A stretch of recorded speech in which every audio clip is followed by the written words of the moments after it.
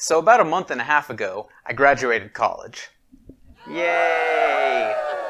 Which also meant that I lost access to the library's camera and filming equipment. I still wanted to make YouTube videos, but without any of those things, then I needed a new primary camera. In my mind, I debated getting a DSLR, a mirrorless, but I realized that I don't really know how those work, and I don't want to be a photographer. And since I would primarily be using them for this YouTube channel, then that big of an investment would never recuperate its value. So then I decided maybe I should get another smartphone. But I realized that the best smartphone cameras usually come on the flagship devices, and I didn't really want to spend like $1,000 on a phone just to film YouTube videos. So I called up my friends in Cupertino, Google answered, and I said, "Hey guys, can you make a cheap smartphone with an awesome camera?" And they said, "That's a brilliant idea." And then in crazy turnaround time, 2 weeks later, it was on my doorstep.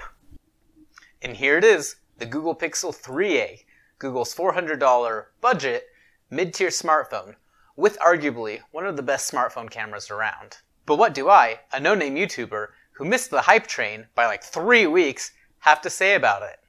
Let's find out. To begin, I'm going to talk about the $400 price point. Most people that have reviewed this have praised it for its budget-friendly price. In my opinion, though, I still think that it's about $100 too much. I think that $300 is the optimal price for the Pixel 3a. My argument being is that the Xiaomi Pocophone F1 still exists, and that phone offers much higher specs for a lower price. And when this phone first came out, Google was offering $100 in-store credit, Amazon was offering a $100 gift card, Best Buy was offering a $100 gift card.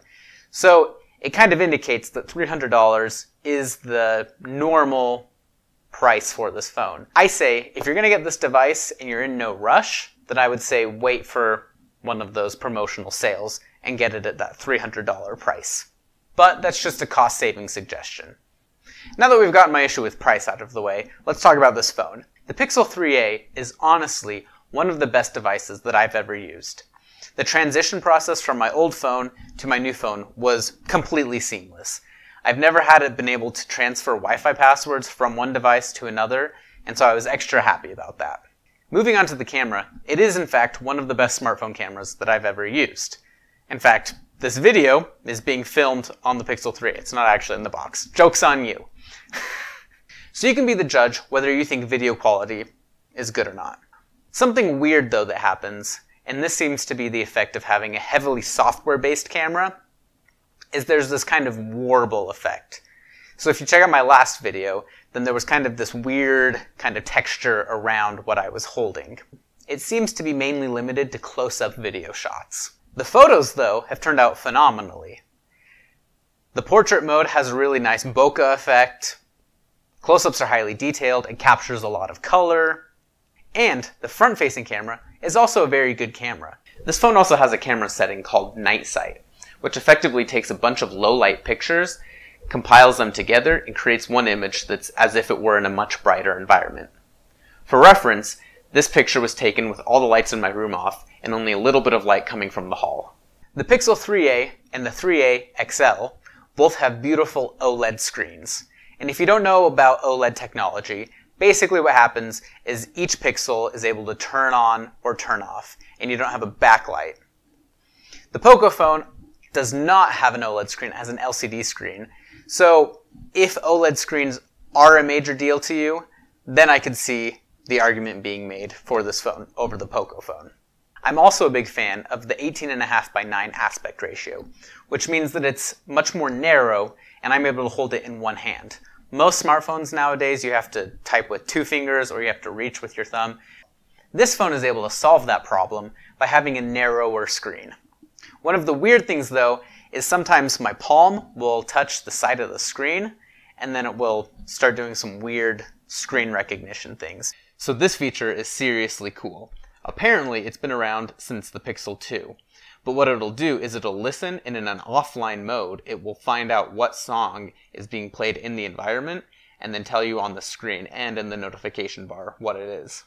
Another thing that I love is always being up to date on the latest version of Android. So one of the problems that I've had in the past is I'll buy a phone, maybe like a year after it's come out, and the manufacturer just stops supporting it at that point. But having a Pixel phone guarantees that you always have the latest version of Android. And if you're an iPhone user looking to switch, this is probably going to be one of the best Android experiences that you can get. You're going to have timely updates, you're going to have a great device, and you're going to be able to take phenomenal pictures. And it has a headphone jack. Something I'm not crazy about is the battery life on this. Through normal use of browsing the internet, YouTube, Netflix, I was able to get about 5 hours of on-screen time. Which isn't bad, but my previous phone, the Moto Z2 Force, was able to reach like 8 or 9 hours of on-screen time, which was just ridiculous. It is nice because Google added their 18-watt fast charger, so it kind of makes up for having a mediocre-ish battery. So something else that bothers me is having these downward-firing speakers. I would have much preferred them on the bezel, just because when I watch videos or play games, then I tend to put my hand there and it covers these speakers. Love them or you hate them, you know? They're me. And finally, the fingerprint sensor has been kind of one of the worst I've ever used. It won't recognize my finger more than half the time, and I've put in my fingerprints multiple times to try to mitigate that issue. But it still occurs. So that's kind of 1 point away for the Pixel 3a. In conclusion, I think this is probably one of the best budget smartphones you can buy this year.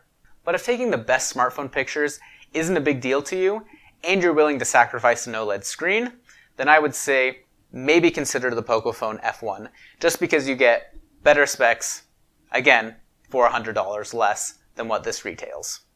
Let me know in the comments what you guys think. If you agree with my opinion on the Pixel 3a, if you disagree, if there's any alternatives that you think that are better out there.